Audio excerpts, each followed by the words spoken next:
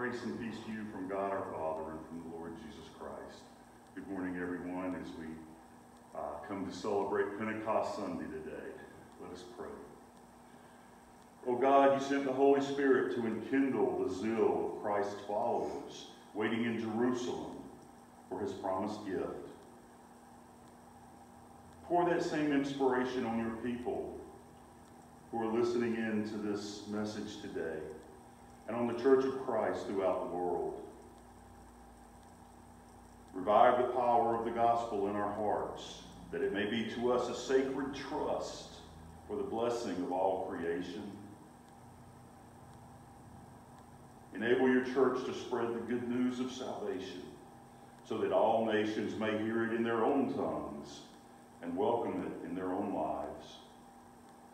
Father, protect, encourage, and bless all ministers of the cross, and prosper their words and works, so that Jesus, being lifted up, may draw all people unto him, and the kingdoms of the world may become the kingdom of our Lord Jesus Christ.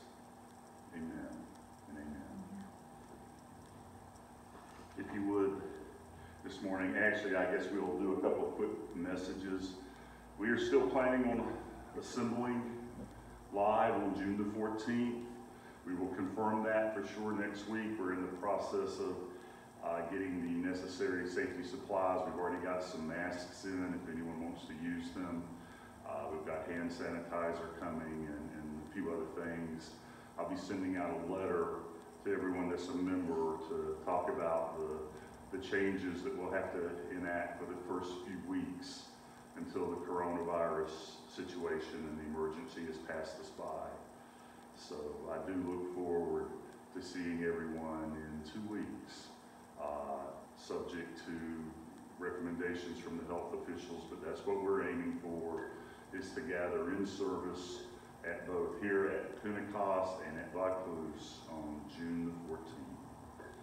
If you would now please join in with me in reciting our Christian faith, what we believe in, the words of the Apostles' Creed, number 881 in our hymns. I believe in God the Father Almighty, maker of heaven and earth, and in Jesus Christ, his only Son, our Lord, who was conceived by the Holy Spirit, born of the Virgin Mary, suffered under Pontius Pilate, was crucified, dead, and buried. The third day he rose from the dead. He ascended into heaven and sitteth at the right hand of God the Father Almighty. From thence he shall come to judge the quick and the dead. I believe in the Holy Spirit, the Holy Catholic Church, the communion of saints, the forgiveness of sins, the resurrection of the body, and the life everlasting. Amen.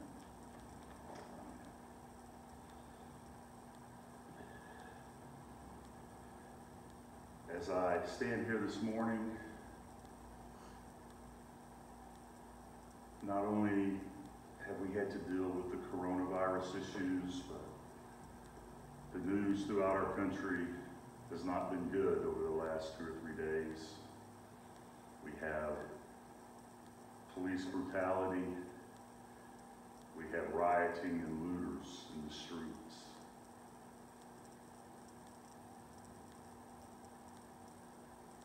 So, as we prepare for today's message, let's go to the Lord in prayer. Dear Heavenly Father, we thank you for this day. We thank you as we come here to celebrate the founding of the church. Father, we thank you for the many blessings that you have poured out upon us. We thank you for allowing us to be born, lived, and raised in a great country. A country that you've blessed with abundant wealth and resources. Father, we thank you for all of these blessings, and we come before you humbly this morning, still in lockdown or partial lockdown, depending on where we are from the coronavirus. Father, we pray for those families that have lost loved ones to this virus, who are currently sick, who are not able to work, who are having to stay home to take care of their sick family members. for those whose financial situation is under great distress right now. Father, we ask that you be with them and give them the peace and comfort that comes from right relationship with you. Father, we lift up those frontline workers, the first responders, the ambulances, the doctors, the nurses, the surgeons, the hospital workers, all of those who have put their lives on the line for our safety in fighting this virus. And Father, this morning we're also reminded of others who put their lives on the line. Our policemen, our firemen, our National Guard, those who work for the utility companies and come out into hurricanes to deal with restoring electricity, those who serve with their gifts and talents in whatever manners they have. Father, we pray many times for a great spiritual revival to come for this country. We realize the division, and we realize that while I was hoping that we were drawing closer together, the events of the recent days show that we are still as deeply divided as always. Father, help heal this country. Help heal our hearts and souls so that we do not repay evil with evil, but repay it with love. Father, lead us and guide us down the path that you would have us to follow. Help us to know your will.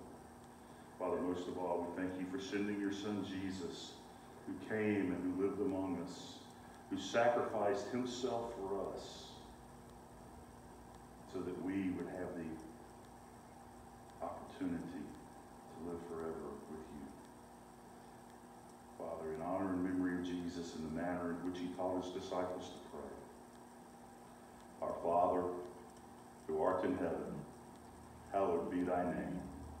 Thy kingdom come, thy will be done on earth as it is in heaven. Give us this day our daily bread, and forgive us our trespasses, as we forgive those who trespass against us. And lead us not into temptation, but deliver us from evil.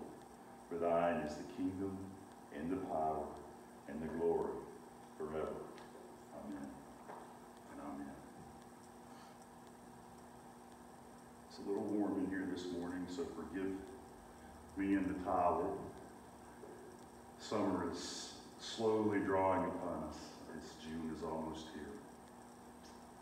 I'll be reading today from Acts chapter 2, verses 1 through 21. I'm reading from the NRSV translation today. When the day of Pentecost came, they were all together in one place. Suddenly a sound like the blowing of a violent wind came from heaven and filled the whole house where they were sitting.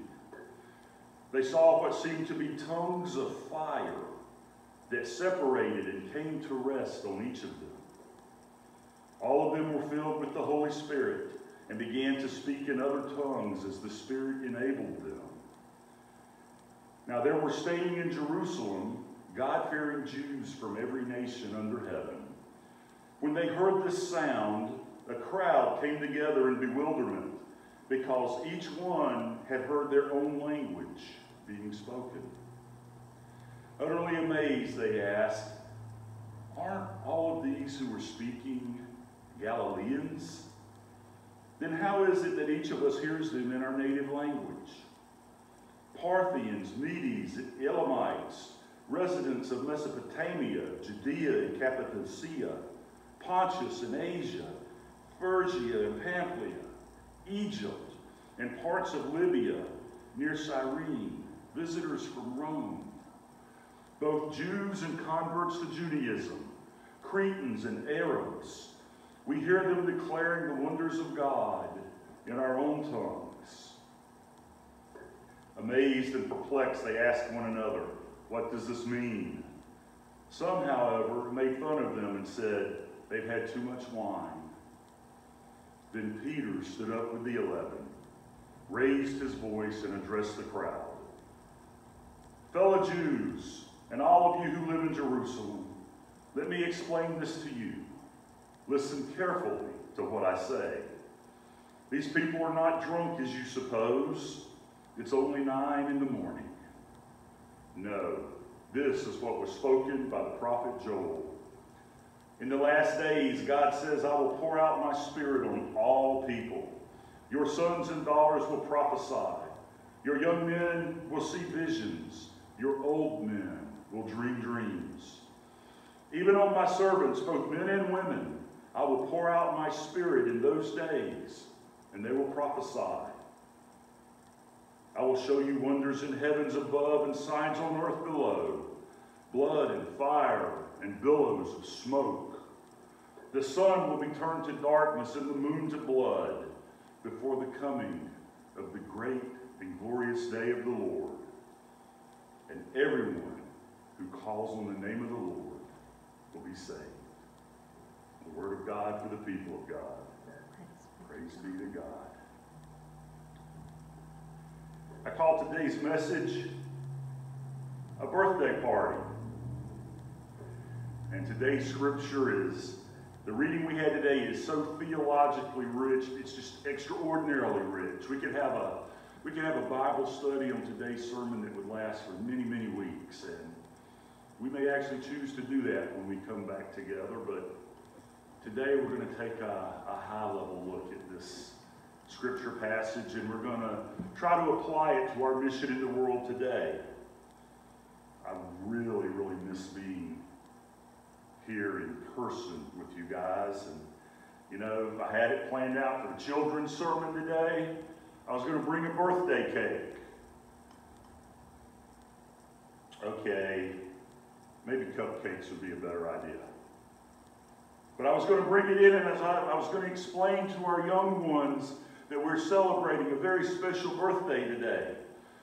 We're celebrating the birthday of the Christian church. And while I think about it, one of our young ones just had a birthday, and look forward to seeing you soon. We call that birthday of the church the Pentecost. And in a lot of ways, I've always thought of the church as actually beginning with the proclamation in Luke chapter 1 to Mary from the angel when he said, the Holy Spirit will come on you, and the power of the Most High will overshadow you. So the Holy One to be born will be called the Son of God. Now, I've always kind of considered that the beginning of a church. But we actually celebrate the birth of the church as written in the opening line of today's scripture passage. When the day of Pentecost came, they were all together in one place. Now remember, Jesus had recently told his disciples, Luke 24, I'm going to send you where my Father has promised, but stay in the city until you have been clothed with power from on high. He also told them, for John baptized with water, but in a few days you will be baptized with the Holy Spirit. That's from Acts chapter 1. The gift of the Holy Spirit that's given in today's scripture passage fulfills the prophecy of John the Baptist. If you'll recall, he said in Luke chapter 3, I baptize you with water. But one comes who is more powerful than I, the straps of whose sandals I'm not worthy to untie. He will baptize you with the Holy Spirit and fire. He will baptize you with the Holy Spirit and fire. This is the same Holy Spirit responsible for the birth of Jesus. The same Holy Spirit that descended upon Jesus at his baptism. The same Holy Spirit that on this day is filling his disciples. And it's the same Holy Spirit that lives within us today. If you recall, Jesus began his ministry after he was Spirit-filled and went to face his temptations. Now the apostles begin their ministry, the ministry of the church, after having been filled with the Spirit. The scripture reads, "Suddenly a sound like the blowing of a violent wind came from heaven and filled the whole house where they were sitting. They saw what seemed to be tongues of fire that separated and came to rest on each of them. And all of them were filled with the Holy Spirit." And one of the reasons that this day of Pentecost is so special is because prior to this day, God had only sent His Spirit to a chosen few people throughout history. So now a new era begins on this day of Pentecost. God now freely gives His Spirit to all who belong to the believing community. Think about that. It's rare for anyone. It was rare for anyone in the days of the Old Testament to have the Holy Spirit within them. Beginning on Pentecost, the gift of the Holy Spirit is available to all believers. God has chosen to give us the gift of His Spirit, to live within us, to help us and to guide us. So even though it's the birthday of the church, we are the invited guests, and we're the ones who are going to leave with the most precious gift, the gift of the Holy Spirit living within us. You see, the disciples, they had gone into hiding after the crucifixion, and they were waiting for God to act. And Jesus had instructed them to stay in the city of Jerusalem until the Spirit came upon them. And now that time has come. The heavens have roared. Fire has burnt. The Spirit of God has filled them. And the disciples preach. And the crowds are amazed. Bishop Bishop William Willimon observed that the first gift of the Spirit is the gift of speech. Speech in different languages. And then he observed that the first fruit of the Spirit is proclamation. Think about it. Everyone that was gathered there heard the disciples speaking in their own language. Luke tells us in verse 5, now there were staying in Jerusalem God-fearing Jews from every nation under heaven. He goes on to list all of the different places that the travelers had come from, and I realize that a lot of those places are not familiar to us. But if you look at a modern map, I'm going to tell you on today's map some of the places that these people came from. They came from Iran, Kuwait, Syria, Turkey, Northern Africa, Libya, Italy, Greece, and Saudi Arabia. Several different languages in that time period were spoke by the people who lived in these lands. And the scripture tells us that when they heard this sound, the crowd gathered together in bewilderment because each one heard their own language being spoken. Utterly amazed, they asked, aren't all of these people who are speaking Galileans? Then how is it that each of us hears them in our native language? Aren't all of these people who are speaking Galileans? Remember, this is occurring in Jerusalem.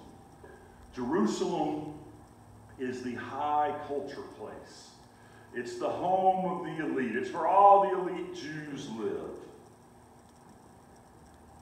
Those people that live in Galilee, well, if you use our terms today, to the people in Jerusalem, those that were living out in Galilee were kind of like, they live out in the sticks. Okay, yeah, those people are nice enough. They're likable, but they're not quite as sophisticated as we are. They have a different dialect. They speak funny. And they have different mannerisms.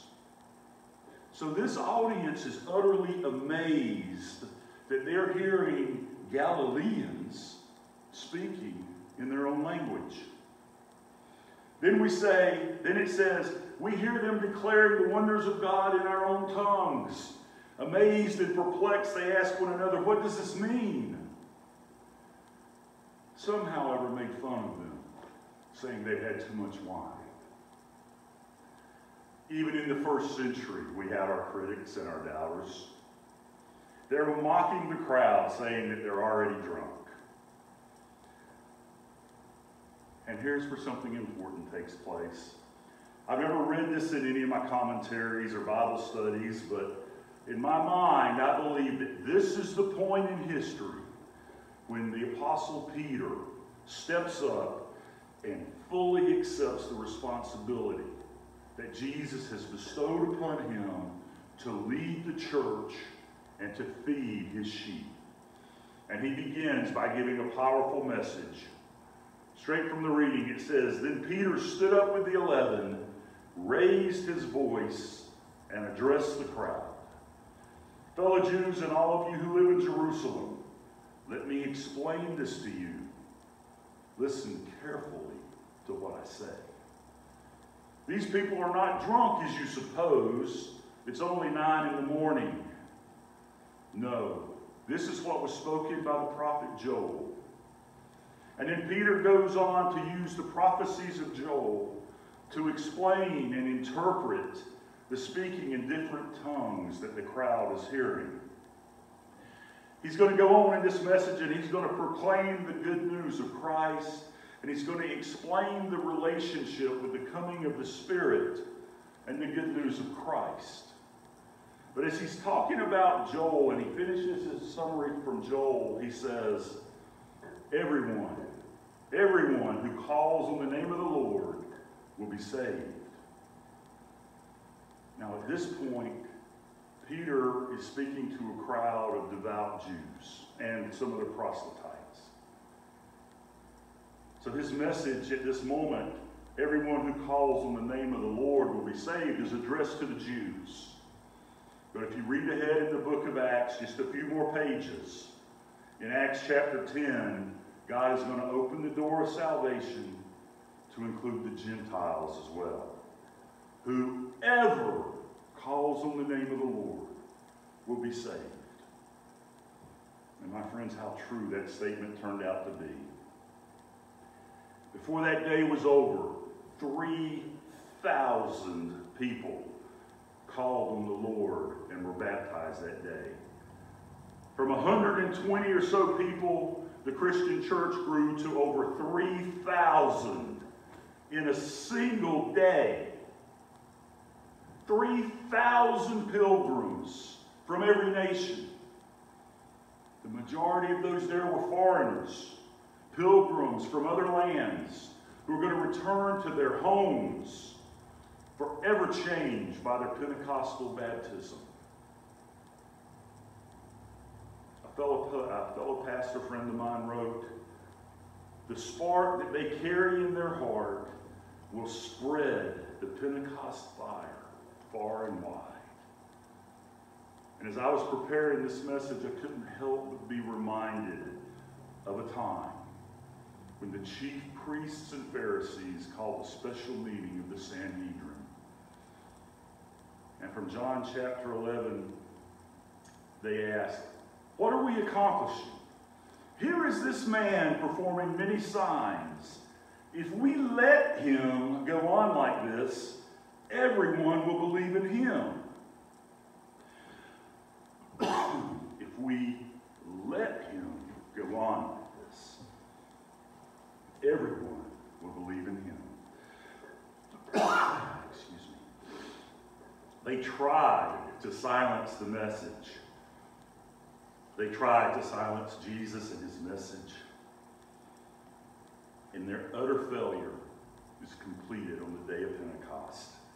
As the pilgrims depart and they begin spreading the message of the good news back in their homelands, and from there on to the rest of the world. That fire continues to spread. One of my commentaries observed that the churches in the United States and Western nations for years sent missionaries to Asia and to Africa. Now Koreans are sending missionaries to the United States. Old denominations wane and new denominations rise to take their place. New converts revitalize old denominations. And it goes on to say that Christians sometimes face great obstacles, but persevere in the faith that whoever will call on the name of the Lord will be saved. And so as we think about applying today's message to our world today, there's some things we might want to take note of. When Jesus chose those people whom he wanted to be his disciples, they were by far and large what we would consider ordinary people. You don't find religious and political leaders among them. You don't find doctors and lawyers and social elites. You have fishermen, common laborers. You even have Matthew, who's a despised tax collector. My point here is that Jesus chose common and even despised people to be his disciples. One pastor wrote that the first apostles, for the most part, were as ordinary as dirt. And I believe that Jesus likely chose such ordinary citizens to be his apostles so that he could encourage all of us ordinary citizens.